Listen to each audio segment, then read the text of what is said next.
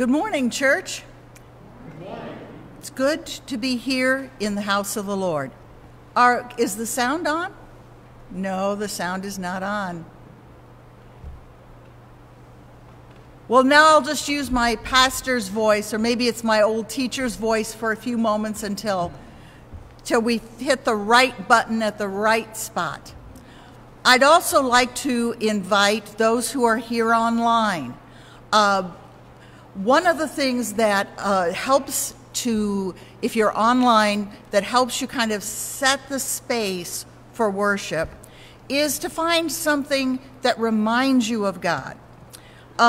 This is a candle that I have. Now we have it back. This is a candle that I have in my office, and I have it set to different colors. Today, I would invite you, if you like, those who are online, to switch on a candle or light something to remind you of the presence of God, because God is here in our sanctuary. God is here with those who are online.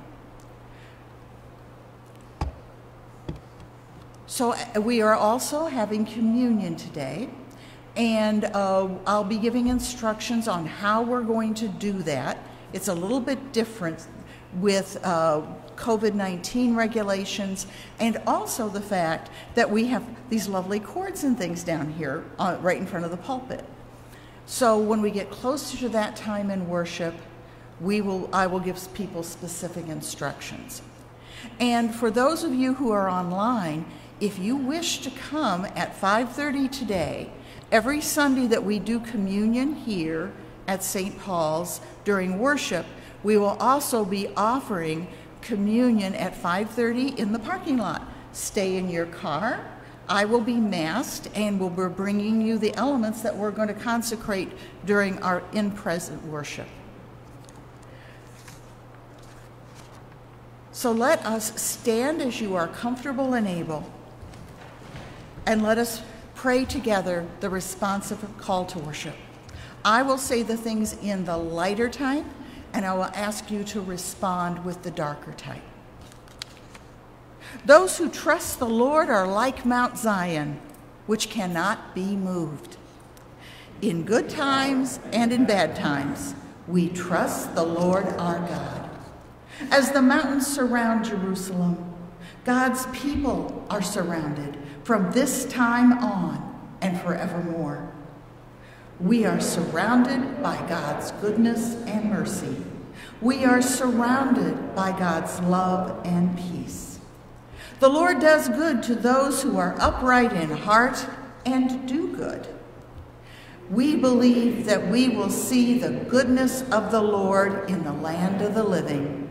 We come to worship the Lord who surrounds us, does good to us, and invites us to trust.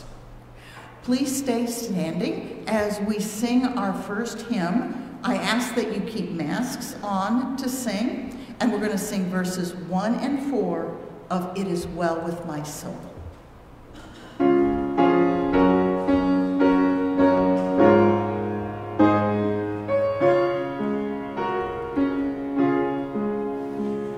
In peace like a river attendeth my way, when sorrows like sea billows roll. Whatever my Lord thou hast taught me to say, it is well with my soul. It is well with my soul. It is well with my soul. And Lord, haste the day when my faith shall be sight, the clouds be rolled back as a scroll, the trump shall resound, and the Lord shall descend. Even so, it is well with my soul. It is well with my soul. It is well with my soul. You may be seated.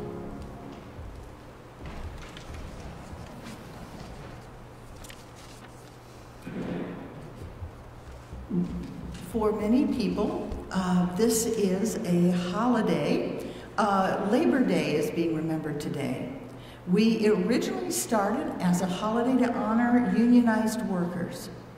But now we celebrate all of those who work with their hands, their minds, their bodies. We also need to pray this week for those who want to work but cannot. Many small businesses are struggling with the restrictions of COVID-19 and the months that they were not able to work. I am a member of the YMCA, and many of us who go to the Y are rejoicing that on Wednesday they're going to be open again. But they, like so many groups, have had to struggle and reinvent themselves in some ways. They have become one of the major givers of meals in our community, which is one way they looked at their ministry, because the YMCA is a Christian organization, and said, what can we do? So we need to remember those who are struggling, those who want work and can't find it, who've been laid off. We also need to remember those who are in our school system, the students, the parapros, all the teachers who are trying to figure out ways in a new way through online work to be able to instruct their students. I did hear one story about a teacher who basically, while she was trying to teach, the child decided to hang from her ankles in the bunk bed in the room, which I would imagine would be distracting. So there's just a lot of challenges. We need to also pray for our government as we face elections. It is a difficult time. One of the things that I've done is I'm not on Facebook much anymore, just because of the animosity that's there and the conflict that's there. I have enough conflict in my life in general. I don't need to add any more. But pray for our government. Pray that we have safe and free elections. And pray for those who are trying to find their way through the system. Those who are filing for unemployment, those who are filing for benefits, those who are trying to figure out how to vote through mail, or if they're going to vote in person. We all have our challenges, but we also always have God with us. And so let us at this time say our corporate prayer. Oops, I am out of order here. I apologize. Let us go to the community prayer, and then we'll go back to the Old Testament reading.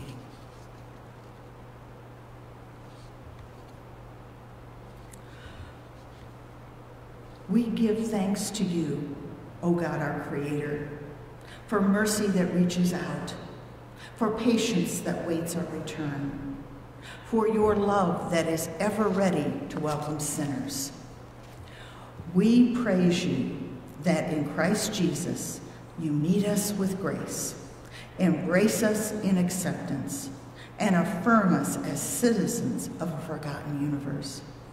We give thanks to you that by your Holy Spirit you move us to change direction, receive your love, and become what we most truly are. In darkness and in light, in trouble and in joy, help us then, O God, to accept your forgiveness, to believe your love and trust your purpose. Through Jesus Christ our Lord, who has taught us how to pray. Our Father, who art in heaven, hallowed be thy name. Thy kingdom come, thy will be done, on earth as it is in heaven. Give us this day our daily bread, and forgive us our trespasses, as we forgive those who trespass against us. And lead us not into temptation, but deliver us from evil. For thine is the kingdom and the power and the glory forever. Amen. Now we're going to go to our Old Testament reading. And this is from the book of Deuteronomy. It's chapter 6, 4 through 9. And any of you who are familiar with Judaism will recognize this prayer. It is called the Shema.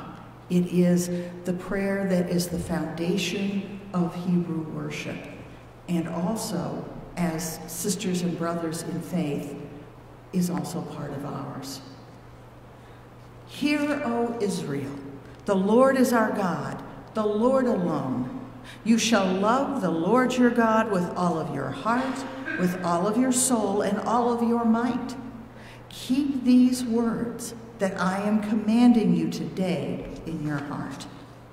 Recite them to your children and talk about them when you are at home and when you are away, when you lay down and when you rise.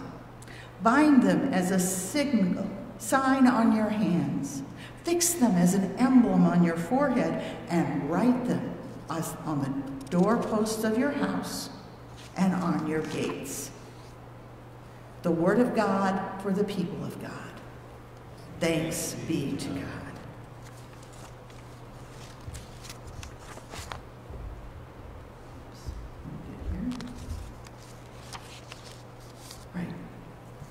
I apologize.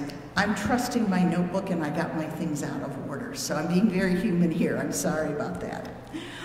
At this time, we will have our symbolic offering. We have a basket as people have come in and out. We have online giving through PayPal and through ACH transfer. But we also have the offering of ourselves. If we heard that last text, hear, O God. God is waiting to hear from you, and you are being called to respond. So we will sing together of the doxology, as remembering that we are giving our whole selves to God.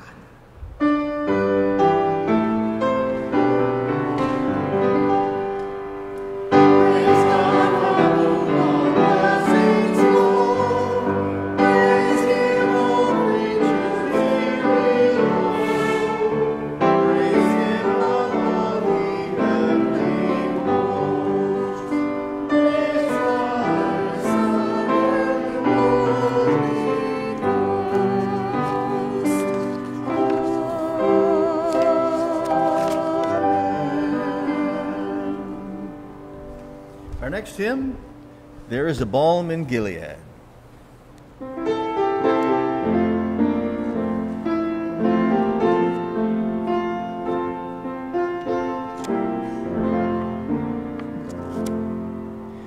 There is a balm in Gilead to make the wounded whole.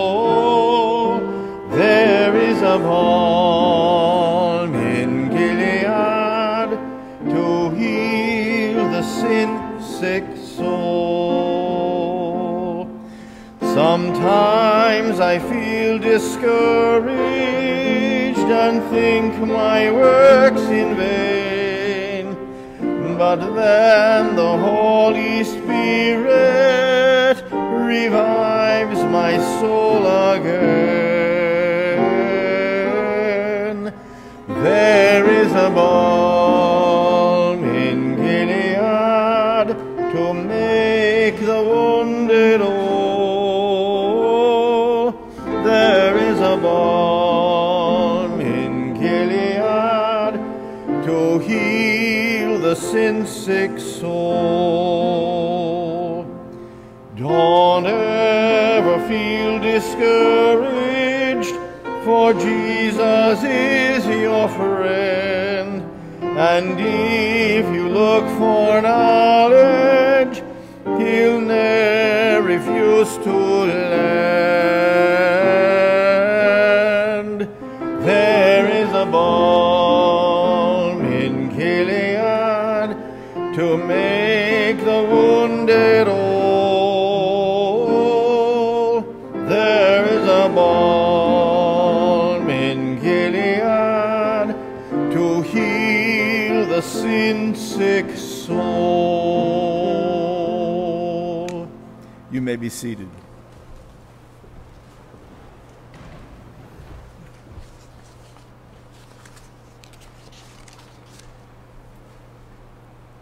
Our second scripture today is from the book of Proverbs. We are going through a series here based on this book, Finding Peace in an Anxious World, which goes through the book of Proverbs and also has certain spiritual practices that draw us closer to God and closer to each other. So based on chapter 2 of this book, we're going to Proverbs 3. And as you hear this proverb, think about what we just heard in the Shema. God gives us a path to walk, and the Shema lays out that path so well. Do not let loyalty and faithfulness forsake you. Bind them round your neck. Write them on the tablet of your heart, so you will find favor and good repute in the sight of God and of people. Trust in the Lord with all of your heart, and do not rely on your own insight. In all of your ways acknowledge God, and God will make straight your paths. Do not be wise in your own eyes. Fear the Lord and turn away from evil. It'll be a healing for your flesh and a refreshment for your body. The word of God for the people of God. Thanks be to God. As we begin this part of worship, I would like for us to pray together the Serenity Prayer, upon which this whole series is based. God, grant me the serenity to accept the things that I cannot change, courage to change the things that I can, and the wisdom to know the difference.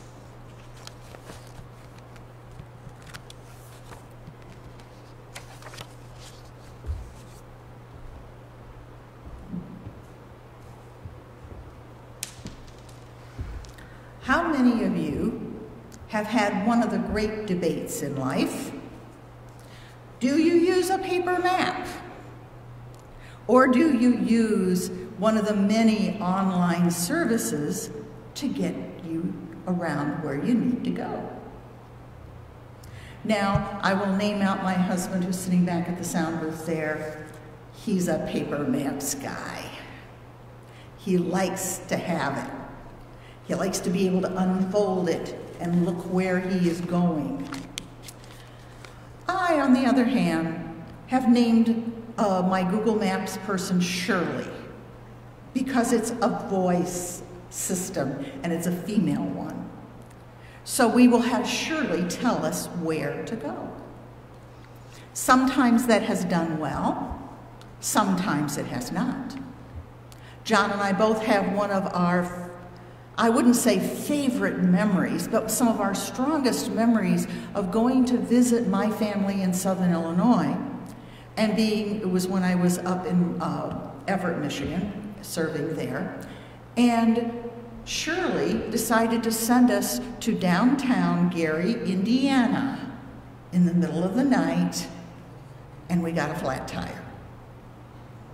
So one of our least fond memories of electronics directions was the fact that we went through a pothole, We got a flat tire, and we're sitting at 11 o'clock at night in a gas station in downtown Gary, Indiana, unloading our suitcases out of the trunk to get the spare tire. Directions are important. And whether you are a map person with a physical map or an electronic map person, maps and directions are so important. We trusted Shirley, and she let us down.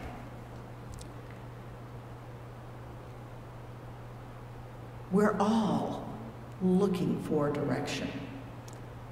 We all want to find the right way to get us where we're going. And that assumes we know where we're going. We know the end destination. And we can either trace it here or listen to it and see it here.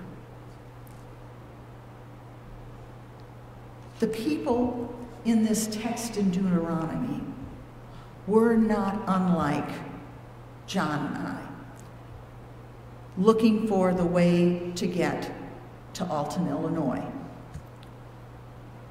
We were delayed getting started. We followed Shirley blindly. We did eventually get to my family. The people of Israel went, instead of just a 6 to 7 hour trip, which turned out to be like 12 to 13, ended up 40 years wandering in the desert to find where they needed to go. And so this book of Deuteronomy, where we hear the powerful prayer of the Lord our God is one, is when they have gone through 40 years of wandering. And although it didn't always seem like the people of Israel felt God was there, God was there with them. Like a faithful mother, God guided them when they would listen. And like a faithful father would never lose or forsake them. So now they sit at the edge of the promised land to go across the river Jordan, and God is giving them some specific instructions. Now, the idea of a path, of a way to go, is talked about quite a bit in this book. And the author, Brittany Isaac, and in this particular chapter, chapter 2, identifies steps on that path. And the first one is moving from anxiety to acceptance. And how many of us have a hard time doing that? Because part of arriving at acceptance means to accept the call of God to work for righteousness and justice, and then we have to go with bravery and courage down that path. Now, go in your mind and think about a road or a path that's a favorite one to you. Just kind of use your sanctified imagination and go there. Perhaps your path is very, very straight, going through dunes to go to Lake Michigan. Maybe your path is something curving and winding, like some of the mountains in Colorado where I have driven. Maybe your path is near the River Raisin. Wherever your imagined path is, you have to take that first step to get on that path. And as we are thinking about this statement, it's just sometimes hard to do.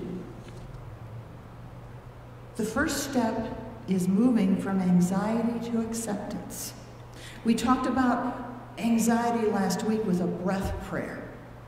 where you breathed in the name of God and you breathed out your request.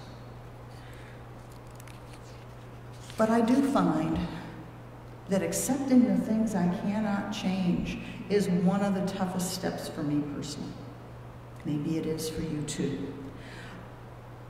Acceptance feels kind of passive.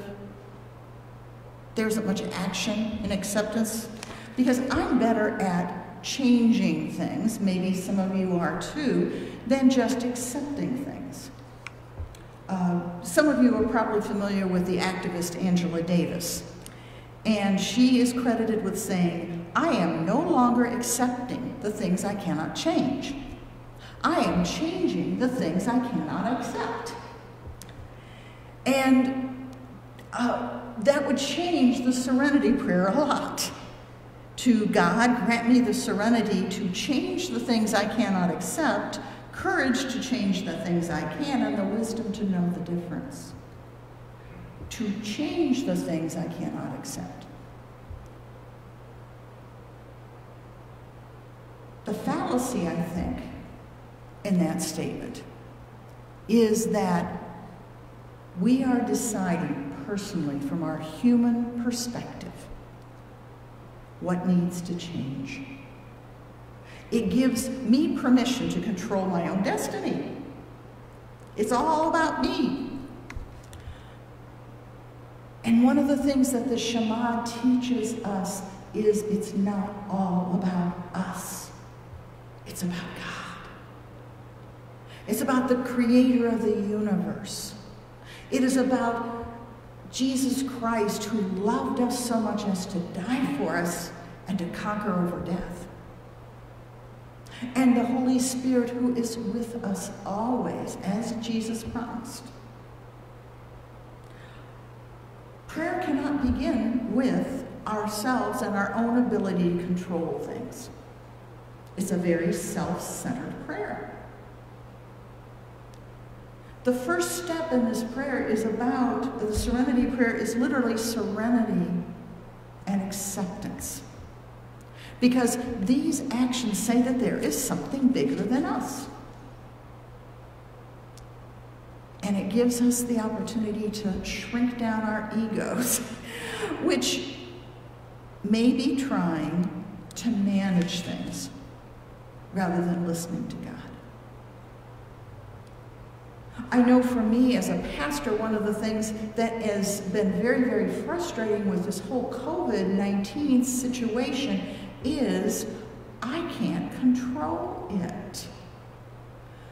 As a pastor, there's a lot of stuff I can suggest or control in terms of worship and working with the team on music and doing visits and doing all the different things a pastor does. Now, so much of what I used to do, what I have done all my life, or at least the last 25 plus years, I can't do. So to get from serenity to acceptance, maybe some of you can also identify with that.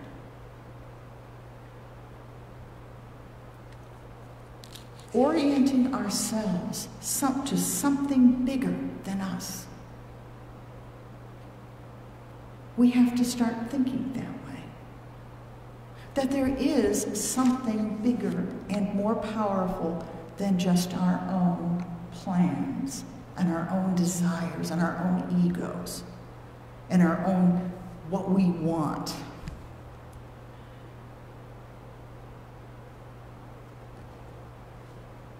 I want us to think a little bit about Jesus.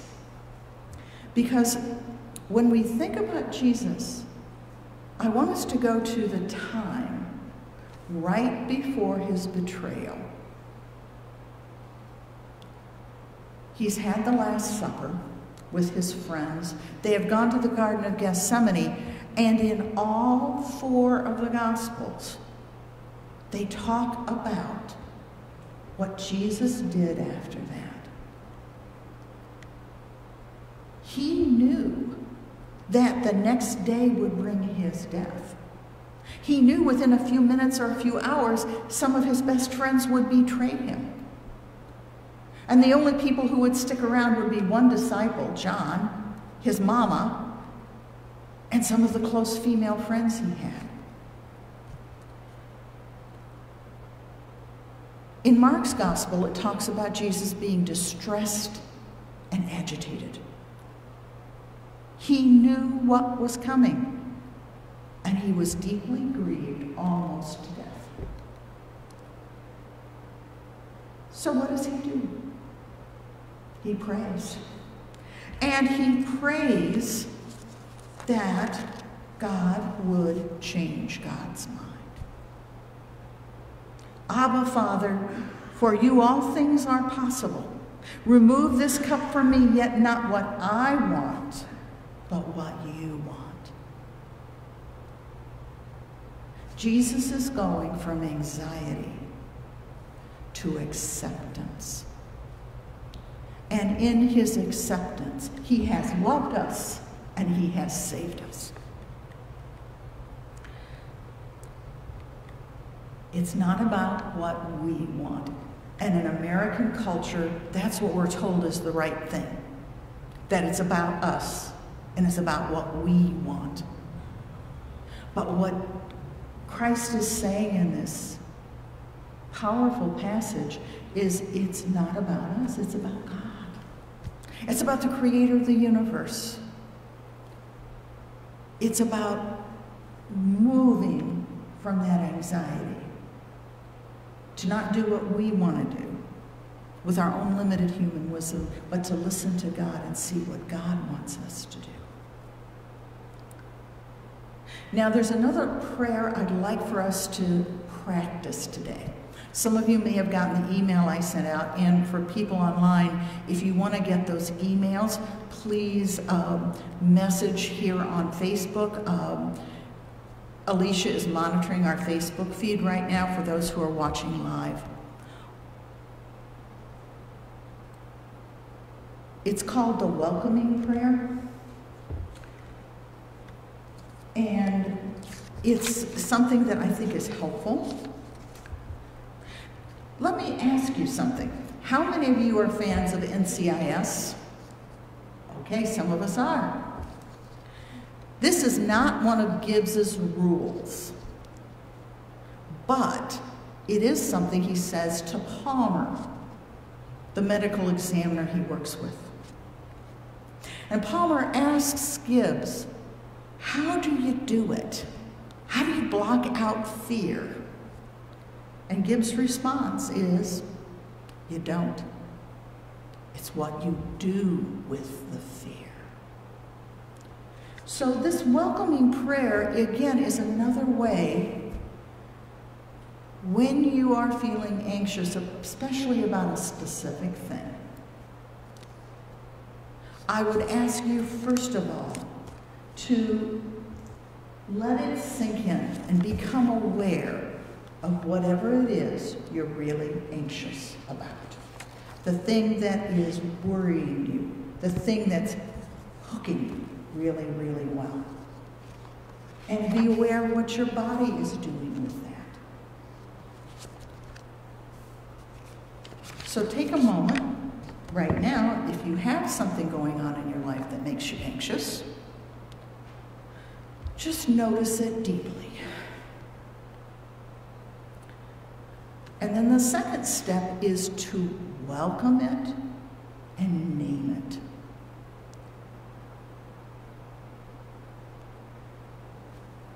Welcome fear. Welcome rejection. Welcome confusion. And it sounds counterintuitive because our normal culture would say, ignore it, push it down, deny it. But what Jesus was able to do was name the fact that he was afraid to die. Any of you are familiar with any of the Harry Potter books, one of the most crucial scenes at the end of the Deathly Hallows was when Harry realized, I'm about to die. not to deny the feeling, but to realize it. And then the third step is to let go and let God enter into that space.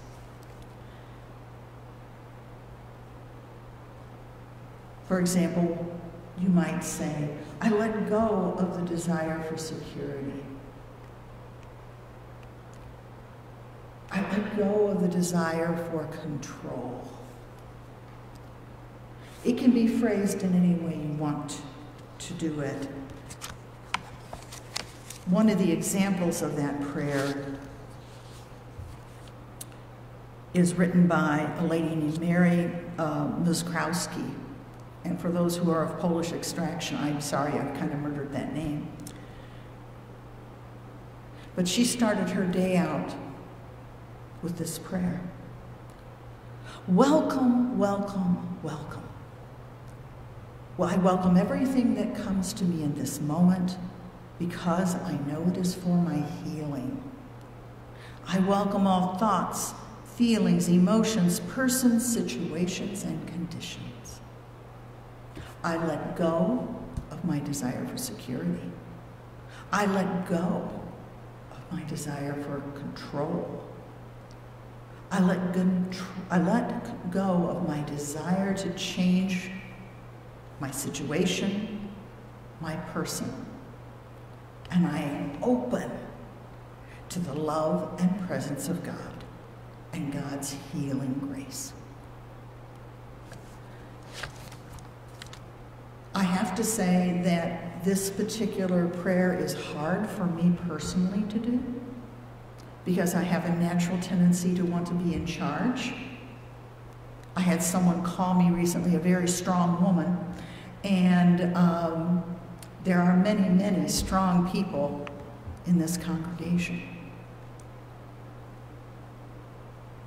But Jesus was able to move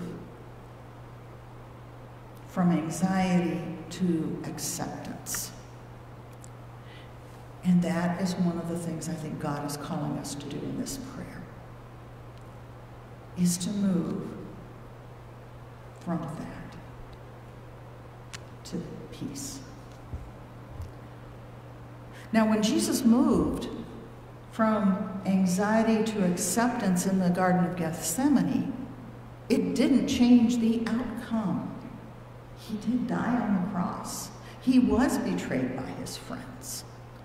He went through immeasurable physical and emotional and spiritual suffering. But God was with him. There were faithful people at the foot of the cross. And after 3 days, he rose again.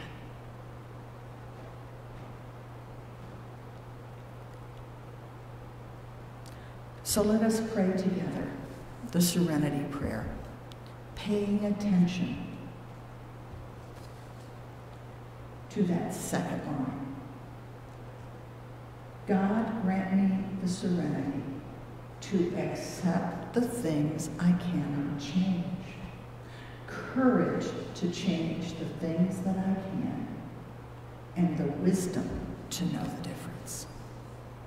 And the people of God say, Amen. At this time, I'm going to move over here for Holy Communion. And we will have the responses here. And as we are going through Holy Communion, at a certain time, I'm going to invite people to come up. And if you notice on the center aisle here, there are marks to keep social distancing. I would invite you to keep your mask on until you come up and you take it off to take the elements. We're going to start with this side, and if you're on the far end with the divider in the middle, go to the back and go around. We'll do this side first. Then this side here, I would ask, and the ushers will be guiding you, this side, go back and go around. because we do have cords here, and I don't want you guys to get in any tripping danger. And then the people without you come. And you will receive a cup, and you will receive a piece of bread. You can go off to the side to receive. You can go back to your pew, whatever is the most comfortable for you.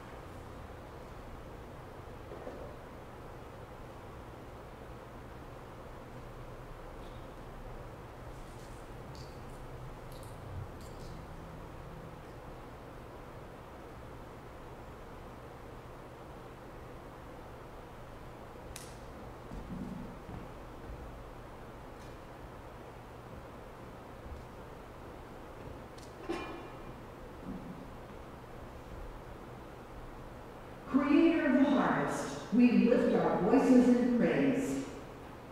Creator of the table, in you we find our peace. In gratitude, we gather to share this meal. With thanksgiving, we gather to share our love for our neighbor. As the sun sets earlier and the days become cooler, and the crops near harvest, we celebrate the plenitude of fruits available to us. We acknowledge the ways that we can use our gifts to care for our siblings in need. We extend our table through the work of our hands and the missions of this church. As we celebrate the sacrament, may we remember the laborers in the field, the harvesters of the wheat and grapes, the transporters of their yields, those who transform wheat into bread and grapes into juice. Bless their hands and feet as they labor at farms and gardens, in trucks and in warehouses. We give thanks today for the ones who prepared the table here. May their gifts of preparation and hospitality inspire each of us to extend hospitality to the strangers among us. After laboring in the streets of Jerusalem, doing justice, loving kindness, and walking humbly with our God, Jesus took bread in his hands. He blessed the bread, he gave thanks, and heartily expressed to his friends that this is the bread of life. As you eat this bread, remember me. And then Jesus, after supper, grasped the cup full of the fruit of wine. And in his blessings he reminded them, whenever you drink from this cup, remember me. Spirit of wisdom and wonder, wind around these elements today. May they stir us from stagnation to actively loving God, our neighbors, and ourselves. May our participation at this table transform us to be into the people God is calling us to be. With gratitude, we will gather at this table. As we take a piece of bread, let us experience the love of God as seen in Jesus the Christ. And as we take the cup, let us remember the grace that pours from God. In the United Methodist tradition, we have an open table. Everyone is welcome here, no matter what denominational background, no matter where you are in your walk with Jesus. In fact, John Wesley believed that people could have a salvation experience just taking communion. So I would invite my trustee attendant here to come down, and we will be here holding the bread and the juice. You will be given the little cup. I will be giving you the bread.